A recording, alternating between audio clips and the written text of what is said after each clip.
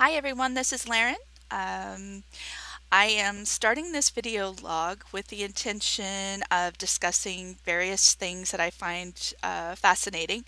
I'm a big fan of Doctor Who, Tolkien, a lot of science fiction, a lot of fantasy, video games, so you'll probably see a lot of different commentaries about things as time progresses.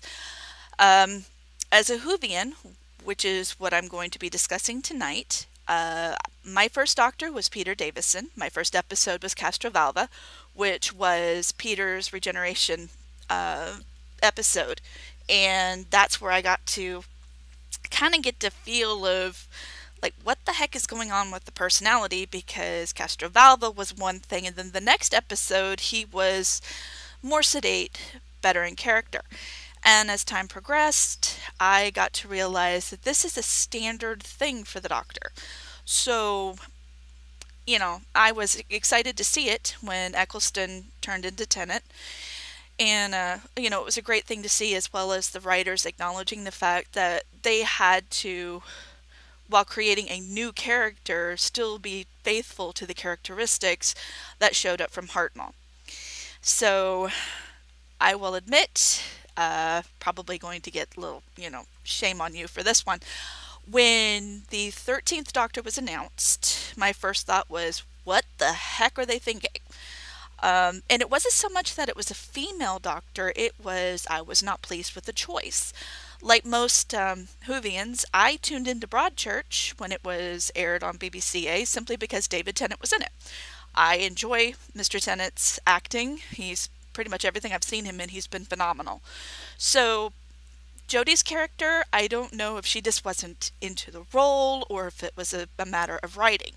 I was not, just wasn't thrilled. I couldn't connect. And so I didn't get a really good feel for her acting talent. So when today's episode, first episode of season 11, woohoo! When it aired, I was excited because, hey, new season for Doctor Who. I want to see what's going to happen. But at the same time, I'm like, I really, really hope that Miss Whittaker can deliver in such a role that has been so iconic for over 50 years. It's a difficult challenge. And so I'm going to go through this without spoilers because I'm hitting the technical aspects tonight. Later I'll come back and discuss the storyline once I'm fairly certain there's no, well, at least not very many people who haven't seen this episode. So if you haven't seen it by that time, please don't look at that particular one until, after you have, because I don't want to spoil it for you. Okay, so one complaint I've had about Doctor Who is the inconsistent writing. A lot of episodes have been absolutely phenomenal, and then there's others where I sat there and went, this doesn't make sense. Not at all. I mean, we've had wonderful ones like the 50th anniversary edition, The Day of the Doctor, which I still consider one of my favorites, and not because they actually managed to bring Tom Baker in when he wasn't available for the Five Doctors. So to me, when I heard that he was going to be there, I was just like, yes! So anyway, fangirl moment, don't mind me.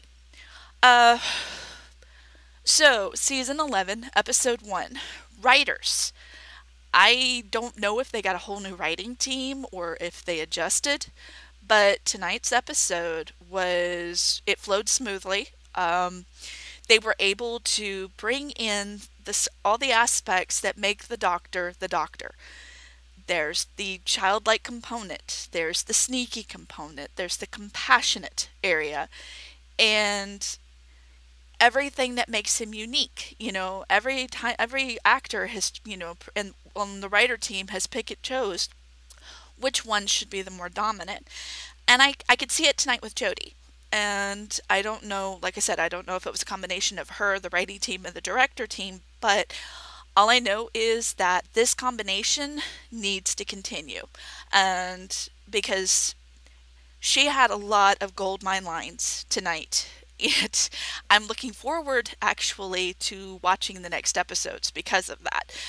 I really like the fact that the companions for this episode were able to give her inspiration and nudge the Doctor into the proper way, showing compassion for a person who obviously is still baking, to quote one of the terms from a regeneration episode prior. So the writers have to be commended because there were no plot holes that I could determine, and I watched this episode twice today. I, it was down to earth. While there were manic points for the Doctor, there was a chance to show, instead of a Gallifreyan, we had a chance to see a little bit of the influence that the human companions have had on our favorite Time Lord over the years. So I found it to be amazing. As far as the acting wise is concerned, the companions definitely need a little bit more baking time as far as certain ones, but I think a lot of it had to do with the fact that this is a new group. It's become a team effort. Instead of Doctor and companion, it's Doctor with 3 companions, which I don't believe we've seen since Peter Davison. I may be wrong, but it's been a while since we've had that many people in the TARDIS. Closest we got to it was when Rory and Amy. So yeah, it's a little, but I think it will make for some great chemistry in the future once they get settled into their particular roles. I enjoy the choices that were made for the companions, not just with ethnic diversity, but we also have age differences. We've got, obvious background differences, and a lot of it is representative of today's society. If you look about it, we've got a lot of interracial relationships and things of that nature.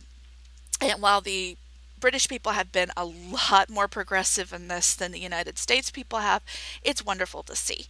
I really loved the interaction between the characters tonight, even with the so-called incidental character that wound up being less incidental than we expected.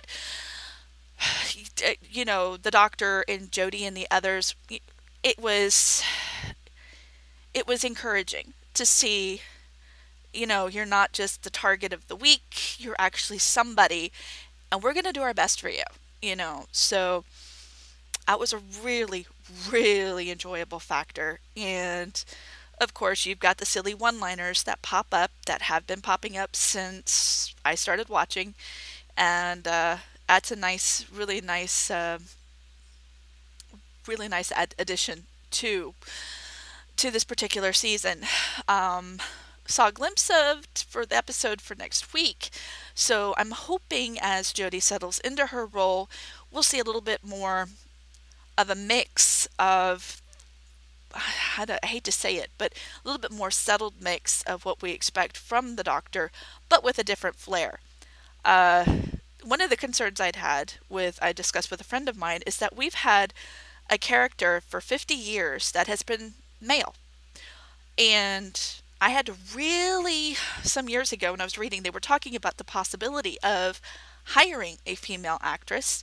I believe it was a comedian back in the 80s or 90s, and but they decided against it. I don't know what, John Nathan Turner had been discouraged or something, I'm not sure. But that's when I really had to stop and think about it, is while people perceive the Doctor as male, he's probably more gender fluid, and I hate to use the term he now since it's she, but I guess more gender fluid than people think about, because we have a person who, when we were dealing with Matt Smith, he wasn't exactly, I guess it was the youth and the way he portrayed the energy, whatever. He never felt like he was comfortable in his own body. And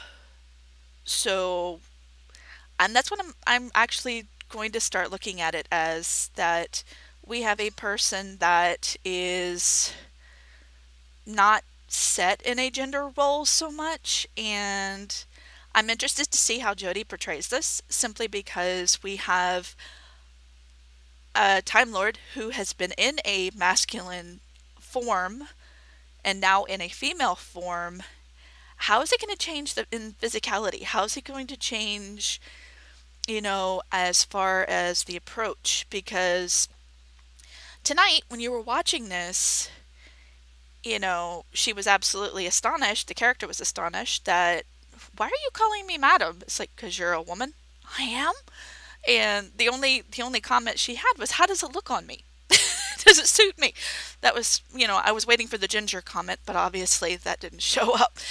But I think it's going to be interesting to see how the writers in Jodie portray the swap from male to female, because we've gone from, the Doctor and Rose, from the Doctor with hints of, Amy having a crush on him, to Clara, to River. And I've never been a big fan of those, to be honest with you. I'm kind of on the John Nathan Turner side of things. No hanky panky in the TARDIS. I'm an old-fashioned Whovian when it comes to that.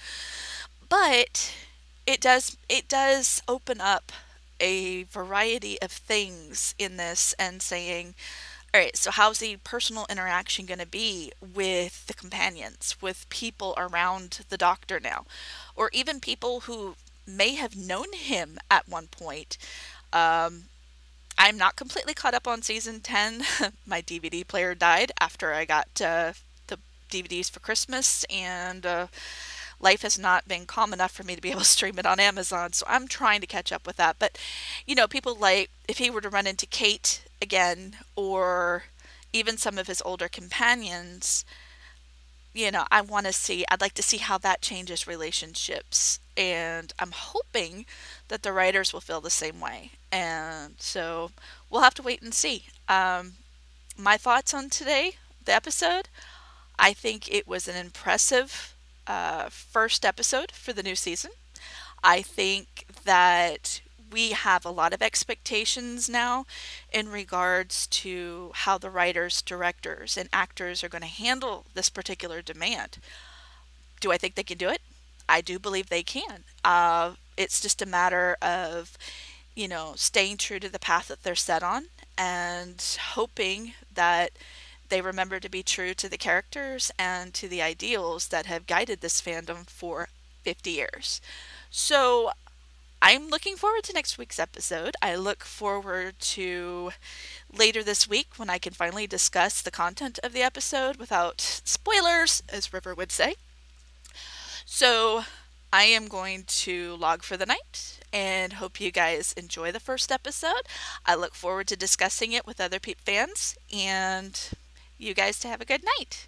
I'll see you next episode.